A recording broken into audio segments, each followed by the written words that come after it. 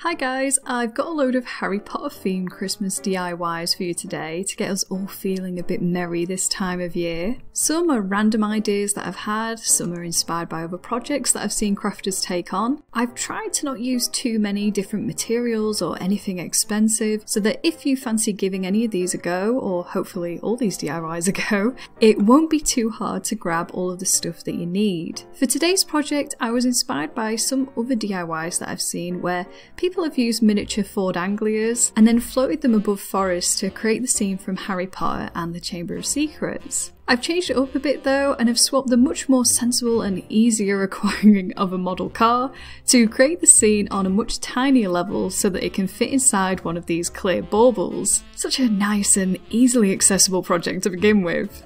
Now, I'll be honest, this idea was much easier to do in my head than it turned out to be in reality, so straight off the bat, if you don't feel confident cutting the templates that I've created out of balsa wood, and to be honest, this whole first part of the video, you can always print out your own photo of the Ford Anglia from the film instead. Just make sure that it's at a small enough scale to fit inside your bauble. I've just got a thing for using materials other than paper when I can, but if you print it, you can always make it double-sided, so it really does make sense as an alternative. But if you're a sucker for punishment like me, I'll show you how to make it from wood. I created these tiny templates by using a photo of a Ford Anglia from the internet and condensing it down to a few layers on Photoshop so that it would be somewhat 3D when I cut them all out. I scaled them down to float inside my bauble. I think they were probably a little less than 2 centimeters length total, so it did get pretty fiddly as you can imagine, or well, you will see. So once I had the templates cut out with a craft knife, I used them as a guide and outlined them onto the balsa wood, and then I got to cutting them out again. I thought I was being really clever cutting them out at an angle because then some of the straight lines would go with the grain of the wood, but with these being so tiny, it was impossible for them not to fracture right down those grooves that I was using. Well, it was impossible for me anyway. So I had to use some craft glue to put them all back together again at the end. In some ways though, this may have been a good thing, as it might have made them a bit stronger. This is what I'm telling myself anyway. And when it came to the windows, I tried to cut those tiniest gaps out first before cutting the outline, just because the wood was a lot stronger as a whole rather than in its tiny car form that I made in the end. I still had to glue them at the end, but it was a lot less difficult as the pieces were larger overall at that point, and when you're cutting from a larger piece of wood, you just have a lot more grip and it's a lot easier to cut. After I had my pieces all cut out and I'd axed that top fiddly layer of my design, because after 4 tries at that one I just started running out of wood, I glued them together with some craft glue, and then I used the edge of my knife to turn some of the little wheels and detail bits all into the right positions. I need to get some new scalpels, so I was stuck using these cheap craft knives that I had for this DIY, which definitely did make things a lot harder. So if you are going to give this one a go, I would definitely recommend spending £1 on a scalpel knife rather than being so needlessly cheap like I was and making life a lot harder for yourself. Once it did dry, I sanded down the mini car. It's a lot easier to do this once it's all dry and finished than each part individually, unless you want to sand down your fingernails at the same time. Guess that could be a time saver too, I guess. After sanding, I laid down a layer of dark grey-blue paint all over the wood. My thinking was, layer from the bottom to the top of the image, so this would be the back dark windows of the car. Also, using a dark colour as a base is a nice way to hide any blemishes and such, so it did work in my favour too. And once that layer was dry, I blended some of the iconic light blue paint and painted the next raised level, the chassis, all blue. This is a big bonus of doing the layers of wood earlier, probably the one and only bonus, because painting is a lot more forgiving when it's on multiple layers like this than if I'd been painting all on one level at such a small scale. I would probably still make sure you go eat something though before you paint this, because you don't want shaky hands after doing all of this work. Again, I let that all dry and then added the little details with a thin brush, and then I glossed it with some sealer just to protect the paint. I know it's going to be safe in the clear bauble, but I wanted to make sure that it was sealed. If you don't have some sealant, then a thin layer of PVA glue will work just as well. The only difference is maybe in 5 years it might yellow a bit, but a lot of that depends on the brand of PVA that you've used. Then I added an eye pin on the top when everything was dry to help me hang it, and it was done for now. For the little forest, I got lucky and spotted these mini snowy trees in Hobbycraft that I thought could work. They needed a little bit of trimming and shaping, but otherwise it was a hell of a lot easier than trying to make them from scratch. I used half of one of the clear baubles to help me shape a small circle of Sculpey. The idea for this was that this could be the base of my forest, and then the bauble would have this slight curve so that it would fit nicely once it was dry. Though I couldn't cook the Sculpey inside the bauble because the plastic would have melted around it, so I'm not really sure how necessary this stage was. I guess it helps to know it's going to fit into the bauble at least. I then pushed the base of 3 different heighted trees. I wanted them all to be at slightly different heights so that it would be more interesting to look at, and also it would give it a little bit of more perspective when it's on that smaller scale too. And then I took my little piece of Sculpey Clay and cooked it at 130 Celsius for about 12 minutes.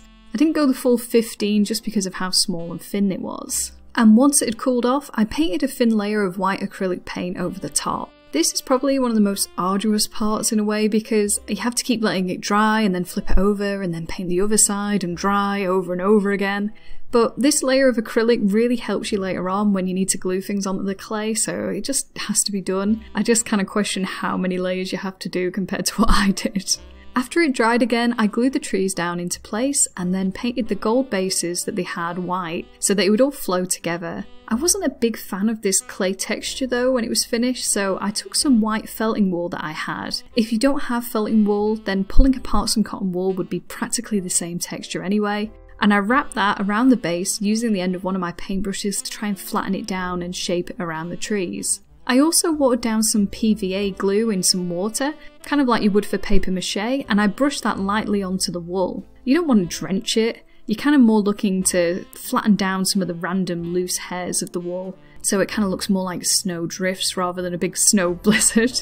This also helps you to adhere the wool onto the clay itself so it's not going to get loose when you seal it all up in the bauble. I did this by wrapping it around the clay and then painting the bottom with a thicker PVA glue. You don't have to worry too much about the bottom being messy because who's going to see it?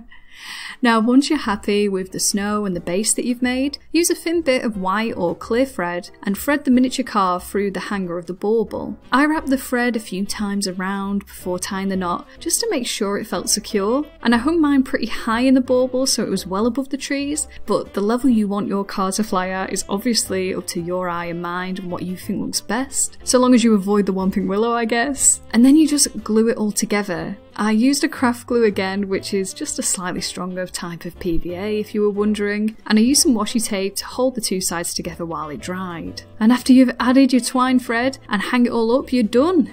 This is really hard to show working as the car hangs and moves around a lot, but I really like the effect and the little scene that it creates. It just makes me think of Christmas at Hogwarts, so I do love seeing it tucked away on the tree. These two were some of the more complicated DIYs in this collection, but even so, I really wanted to include them because I think all of the effort behind them is really worth it. I had some tiny plant pots laying about from some succulents that had outgrown them, and I'd been holding on to them for a while with this project in mind. I wanted to create some magical plants, the Mimbletonia and the Mandrake in particular. So the first thing to do was create some plant skeletons, and I did that by crushing down some tin foil into the rough shapes of the plants that I was going to make. With the Mandrake having its roots and arms and legs, I did wrap some wire around the foil and then add a bit more foil to secure it onto that body that I'd made, just to act as a guide for the clay later on. I rolled a really thin layer of Sculpey and I wrapped that around both of the foil skeletons that I'd made, kind of like a base of clay that we could continue to work from and onto. Once all the foil was covered in clay, for the Mimbletonia I rolled these little balls of clay and pressed them onto the sculpture. I then used some clay crafting tools to press the clay smooth and secure onto the body of the plant. The tools that I did use to make this during this part did make the whole thing a lot easier, so I would definitely pick up a cheap set like mine from eBay. They're around $5 and they're going to last you a lifetime. But if you can't get hold of them, however, Using paintbrush handles, pencils, even blunt dinner knives and forks will all let you smooth and texture clay, so don't let the tools hold you back. I pushed little holes into my clay as the Mimbletonia has this kind of pustule-like appearance, and ended up giving it a bit of texture while making it a bit easier to paint later on too. If you don't have this type of tool, again, the end of a pencil would give you pretty much the same effect. Finally, I pushed some short cuttings of wire into the surface of the clay at the end to make these little nettles that protrude out of the Mimbletonia. The mandrakes were a bit more fiddly, so maybe start with the Mimbletonia if you want to build up some practice with clay beforehand. To make the roots, you first want to take some more thin layers of clay like before and wrap those around the wire. Take some care to press that clay into the body as well so that it won't slip off the wire and that it'll stay attached. This may take you a few goes, but stick to it and it's definitely going to work. You can get liquid Sculpey to help at this part. Basically, that allows you to bake it, say at this stage, and then add some more clay details later, which does mean then you don't mess up the shape that you've done at the beginning, but I don't have any of that, so we're gonna try and do it perfectly first time round, the sculpt. There is a wonderful creator here on YouTube called The Craft Maiden who did a great Mandrake DIY, which I personally learned a lot from for this project, and I'll make sure to link her video too so that you can see more info on different ways of making this, and also how I sculpted this, and just hear a master talking because she is really good. But the gist of what I did was I took some small balls of clay, pressed them onto the body, and then shaped them to look like the Mandrake's features. I wanted mine to be a little bit more playful and happy in appearance. It's kind of happy screaming my Mandrake, you know, with it being Christmas and all. So I tried to make its expression a little bit less terrifying and a bit cheerier. Just keep pressing your clay with lots of different tools to round off the shapes, give them a bit of character. I began with the nose and then just worked outwards from there, so I wouldn't crush any of the features that I'd already done and was happy with. Once you've spent hours of your day moulding some clay, use a sponge to lightly texture the surface. This is going to help you hide some of the fingerprints that you may have done, but it's also going to make it look a lot less shiny and smooth when you paint it at the end. I added the roots at the end of this, which to be honest may have been a bit smart to do at the beginning, so please learn from my mistake. I didn't have any twine, so I cut some short lengths of string and attached them to the ends of the wires by using just a bit more soft clay and pressing them onto the roots that we moulded earlier.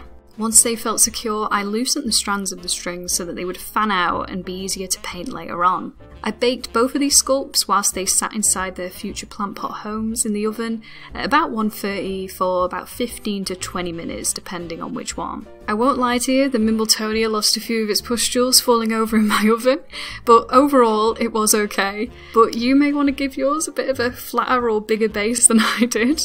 Once they've cooled down, I brushed a thin layer of white acrylic paint onto them. You want to do this and make sure it's thin so that it doesn't leave this streaky brush texture on your sculpts.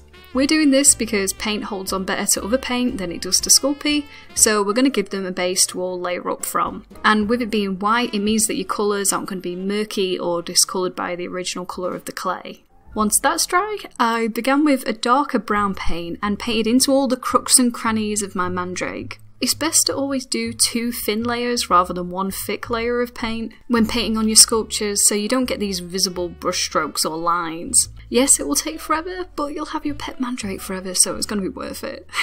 I also painted the string with this brown paint, and doing this I painted all my fingers brown too. It's a pretty messy part of the job to give them good coverage, but it's not like paint doesn't wash off, so... And then you can dry brush on some lighter colours over the top. I did this brownish green, some more yellow and golden brown tones, and by adding no water to your acrylic paint when you do this, you can just swipe it across the sculpt. And by not pressing into those creases, this is going to make those raised up areas pop out more, and they'll be brighter coloured and look more 3D as they'll catch that paint, and it just makes it look more alive. It's definitely worth doing.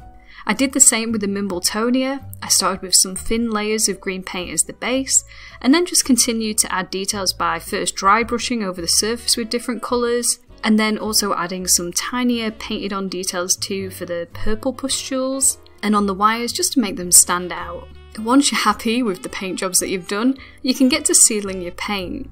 A glossy sealant like mine or some PVA will protect your paint. Just try to make sure it's as thin as your paint layers were, so it doesn't look crazy shiny at the end, unless you want a really shiny plant. With the Mandrake especially, I didn't want to overgloss it as I didn't think it would look natural. I wanted one of those real looking mandrakes. So when I came to the roots, I wanted that stringy, dry looking texture to remain, but I also wanted to shape them. So what I did was I dipped my fingers in PVA and then shaped the string between my fingers into some random root-like shapes. This helped to stop the strands coming back together and forming like one block of string, and just gave them that more rootish look. There's no perfection to this part too. Honestly, it looks better the messier you're getting, so just have fun with it. For the leaves sprouting from the Mandrake, I actually picked up this little set of craft leaves from Hobbycraft. They were in a florist section full of fake plants. What's great about these is that they used florist wire for the stems, so I could twirl a couple leaves together and just stick them into the holes that I'd made earlier when moulding with some glue, and then later, when dry, I could just move them into whatever position that I liked. If you can't find something like these, then you could use thin or florist wire and cut some felt or fabric leaves out and just stick them to the ends of the wires to achieve something pretty much the same. Now, my little plant pots were very clearly plastic and not ceramic, so I dry brushed some paint onto them to give them a bit more gradient and detail. You don't have to go too crazy, just a few brush strokes are going to make them look a hell of a lot better. And then on the final stretch, attach some coloured thread as a hanger to the inside of your plant pots, and then glue your Mimbletonia and Mandrake into place. And there you have it.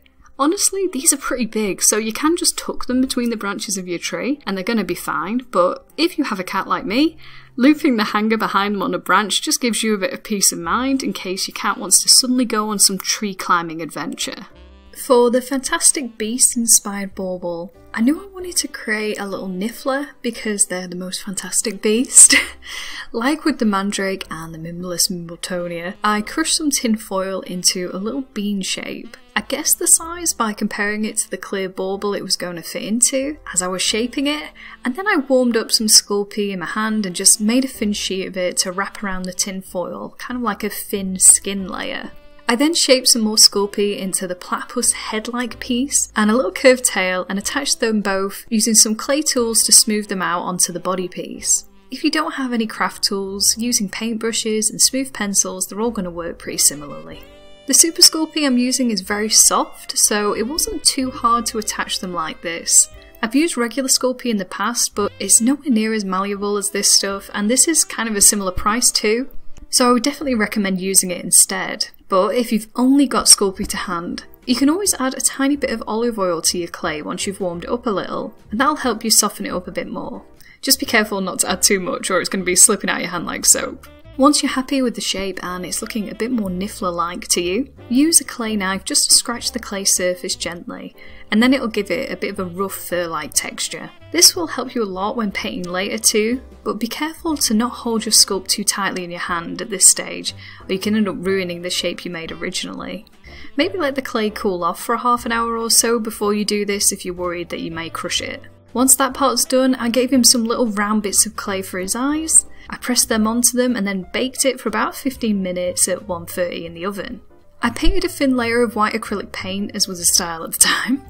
Really, you could skip this stage and go straight to a dark blue or black paint layer if you'd rather, but it was kind of force of habit at this point, and I can't help but start with lighter colours when painting first, so here we are. The main thing you want to do is make sure that you've had this very thin layer of acrylic paint that you haven't watered down too much and get it all into the different grooves of your sculpture.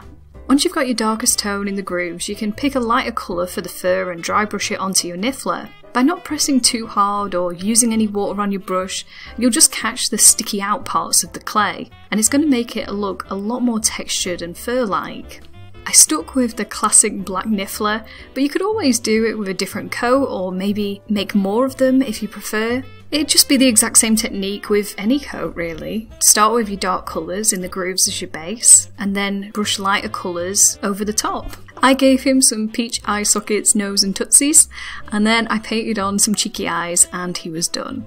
Again, I glossed the niffler to protect the paint. A sealant or PVA will all just work just fine. Now, I'm not sure if this is going to be one of those things that doesn't actually exist outside the UK, kind of like Christmas crackers, but I picked up some gold coins to use as my galleons. If these aren't a thing, and you have no idea what I'm talking about right now, gold foil or gold paper could work just as well. And if you think I'm crazy for questioning gold coins' existence, thank you for sticking with me right now. First thing I did was find something to replace the chocolate inside of these, because I wanted to seal this up forever. Sounds a bit ominous when I say it like that, but I found this foam board that was almost exactly the right depth. So I traced around the coins when they were still filled with chocolate and used those as a guide to cut out some new fillings. This did mean I had to remove the chocolate coins from their foil to add the foam board, but it was a task I grudgingly took part in. And once I had eaten all of those chocolate coins and had a load of foil, I cleaned them all out with a bit of soap and water, and once they were dry, proceeded to stick them onto the foam disc that I made earlier.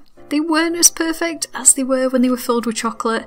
How could they be? And I think that could be a very fun variant of this DIY. If you're maybe wanting to give this as a gift, you could always fill a clear bauble with the chocolate coins, uneaten of course, and add your little niffler to the bauble so that they could crack it open and maybe find a hidden niffler inside.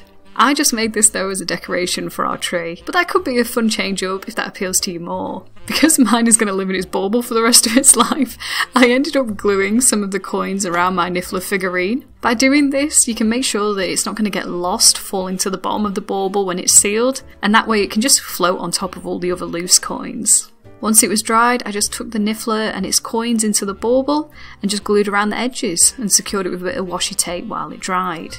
And then you have a little content niffler in its bauble. I really like this one because the coins really reflect light well, so when it's on the tree it really glitters nicely. It's an eye-catching decoration too, as you can see, though Rory still seems to find the mouse to be the tastiest decoration. This last project has a lot of little parts to it, but I was really happy with how it looked when they all came together. So much of this can be personalised to fit you, which I think makes it a wonderful addition to your Christmas tree. Now, I did get this idea after seeing Karen Cavette's Christmas DIY video, which I'll make sure to link, as she made loads of amazing projects for Christmas. When I saw her suitcase, I knew I wanted to make one, but being in the UK, there were quite a few things that I couldn't find equivalents of here, because the US seems to have far more cool crafting things to be getting on with, and in other cases, I knew I was going to do them differently, so I decided to include the process behind this here so that I could maybe give you more ideas on how to tackle this DIY yourself with what you have available. The plan was to create 2 trunks, one for my partner who's a Gryffindor and one for me and I'm a Slytherin, and decorate them both with our house scarves and what pets we'd take. To make the trunks, I wanted them to have a bit of weight and strength behind them, so I cut some rectangles of foam board and glued them all together to basically make a large block of foam board that was going to be roughly the size I wanted the trunk to be. And once that was all dry and stuck together, I could begin carving them down into shape. The suitcases kind of have beveled edges when you look at them, so I wanted to use a craft knife to cut off the corners of the blocks. Basically, anytime there was a 90-degree angle, I cut that down to soften the edge. So long as you're always pointing the knife down towards your cutting board or away from you, you're going to be fine doing all of these over little cuts. Yes, they aren't all going to be perfect and symmetrical, but I kind of like to imagine they're a bit worn for wear, these suitcases, after going years on the train. There's always a way to rationalise the imperfections. Now, for the bands that stick out on the suitcase, and that's what I'm going to call them because I have no idea what they're called, I cut some thin sticks of foam board that Rory quality checked for me, and I wrapped these around the suitcases and glued them into place. For the handles, I took one of those thin strips and folded it in half. I cut the end into a point and then glued it together onto one side of the suitcase. I left the other side blank so that I could add our initials later.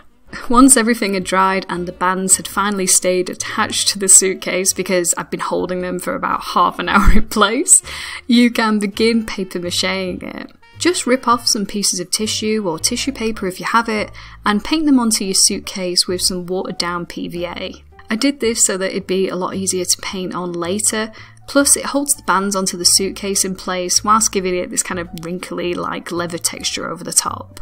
This did take a fair few hours to dry for me, but in the meantime, you can be thinking about how you want to decorate it. For my partner's suitcase, I wanted to make a little owl in an owl cage, because we've had a few run-ins with little owls over the years. That makes it sound like we've had trouble with them. I guess I could go into details, but the video is probably too long already, and I'd rather leave it up to your imagination anyway. So yeah, I wanted to make this cage, and I roughed out how big I wanted the base to be by comparing it to the suitcase and then just cutting a template out of paper. That then helped me to cut out a circular piece of foam board to use as the base. I beveled the edges of the base in the same way that I did the suitcases, just kind of cutting at an angle away from myself. And then I cut some lengths of this brass wire that I had and bent it into this rough semicircle-like shape. I just needed some rough lengths of wire that we could work with later when the owl sculpture was done. Now for the little owl sculpt, I used a reference image and a little sketch I did beforehand as a guide on how I wanted this little guy to look. The key thing to sculpting something this tiny is to not make it from too many little bits of clay, as those can crack and fall off a lot easier. You really want to mould one lump of clay as much as possible.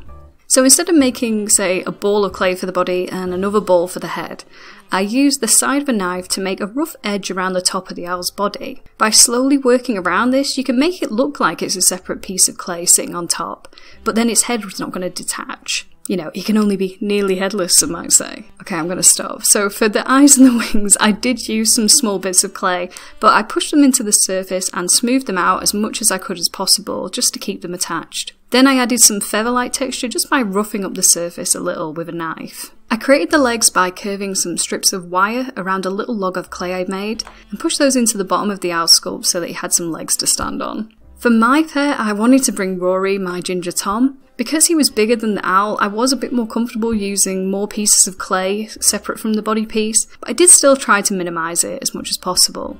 Again, I used the tools to shape the clay and texture it until I had this rough, Rory looking cat.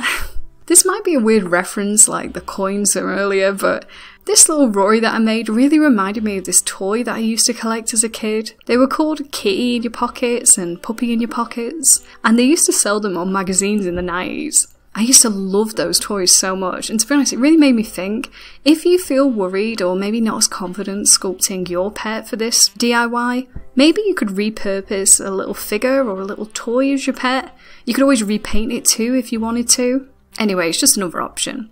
But if you've crafted one, just cook them again for 15 minutes at 130 in your oven, and then just give them one of those painted white acrylic paint bases that we're doing in every single craft it seems today.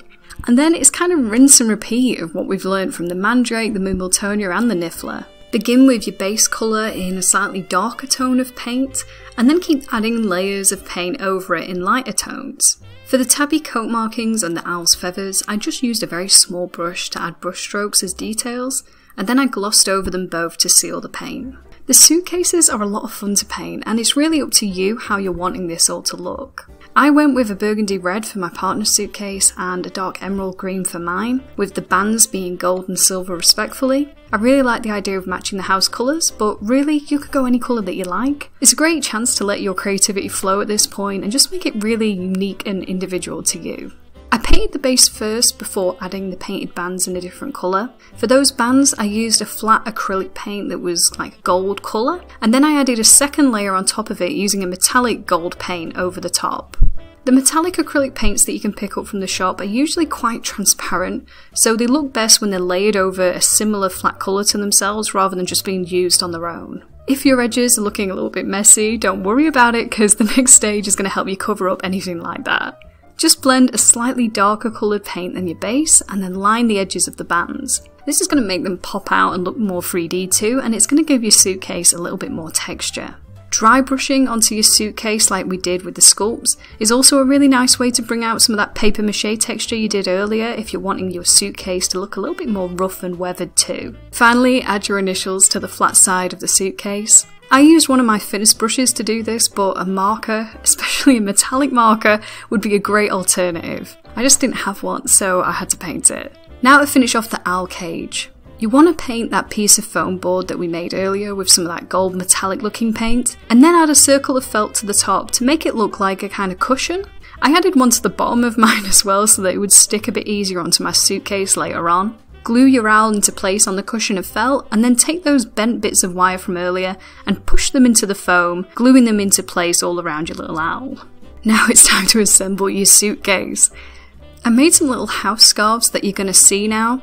I haven't added that stage in the video on how to make them because I just used a friendship bracelet tutorial here on YouTube and stopped when it was long enough for this craft. I'll link to that video so that you can use it as she explains it a lot better than I could. Then you just choose how you want to arrange your suitcase and use some super glue to hold all of these little pieces into place. These are big enough to sit on a tree branch too, but to make sure they don't fall off, I glued some little pegs to the bottom of them so they could hold onto the branches a bit. This is really optional and depends on how naughty your pets are. And then I did the same for my cat. I added a little green blanket for Rory to sleep on because this soft texture just kind of adds a bit more detail and interest to the decoration. Plus it fixes onto the glossy suitcase a lot better than two glossy objects are going to stick together. And then they're done and you're ready for Hogwarts. I really hope you enjoyed all today's Christmas DIYs. If you're thinking of giving them a go, make sure to tell me down in the comments. I'd really love to see them too. So if you'd like to link to a picture or message me, all of my social medias are down in the description along with all the materials you need for these DIYs. Also, if you have any questions or you discovered an alternative when crafting, I know I'd love to hear them and they might help someone else when they're crafting, so let's get a discussion going.